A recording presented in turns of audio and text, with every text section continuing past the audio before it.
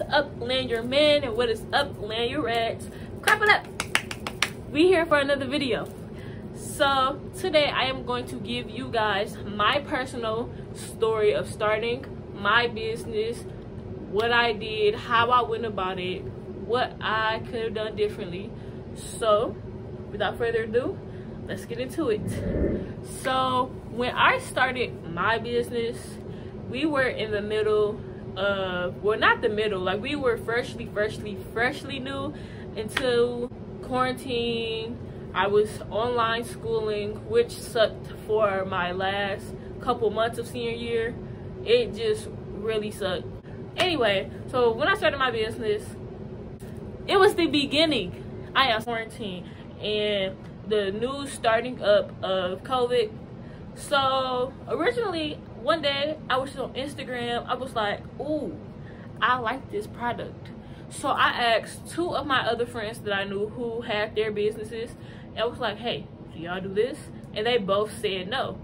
So I was like, well, why would I want to wait for somebody else to do it when I could just imitate it, or at least try to imitate it? So that's really what I did. I'll put a picture here to show what I did, what I started off doing. So then months went by. I was getting exposure for doing that specific product. So I was like, oh, well, it's kind of cute. Let me see how I can dress it up, add more to it. And then boom, the beginning of the Lanyard Lab. So with that, I would say I would do a lot of things differently.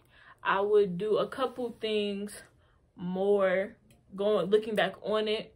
One thing that I would suggest that I would have done is planning, because I literally started my business.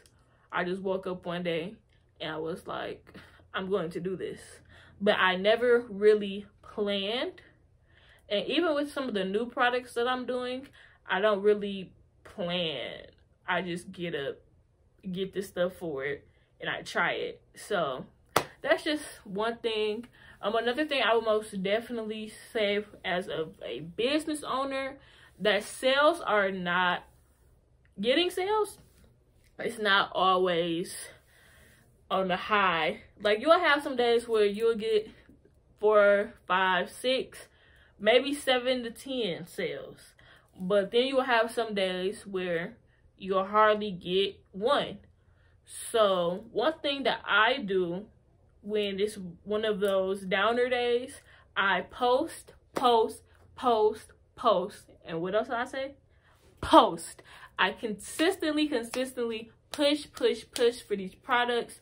And what I'm learning now, that's not all about promoting, is you have to be interactive with your customer, with your audience. You just have to be engaging, so then they can come in and be like, well, what do you sell? Can I have this? So being interactive with your audience really do help. The next thing that I want to speak on is using those hashtags for Instagram. Using Instagram and trying to get into the groove of how Instagram works for businesses and how you can get on the explore page. So just really sitting and researching is a plus as well. So I'm using TikTok as well. Twitter has really helped me tremendously, as well as TikTok. Facebook groups are a plus as well.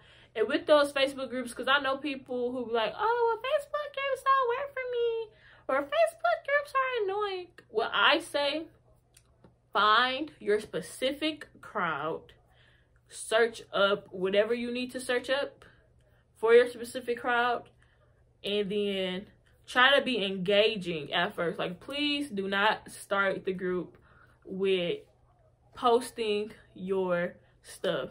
What I started doing was trying to be more engaging with the group, and then with certain posts every blue moon, I'm like, hey, do this for the business.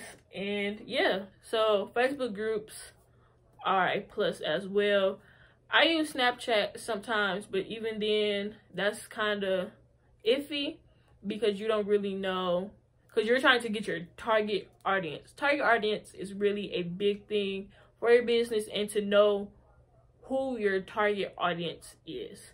So I would say that as well. Finding your target audience, knowing it, and applying that to the social media groups that you add, to the people you add. And so this really wraps up this video. See you guys next video. Bye.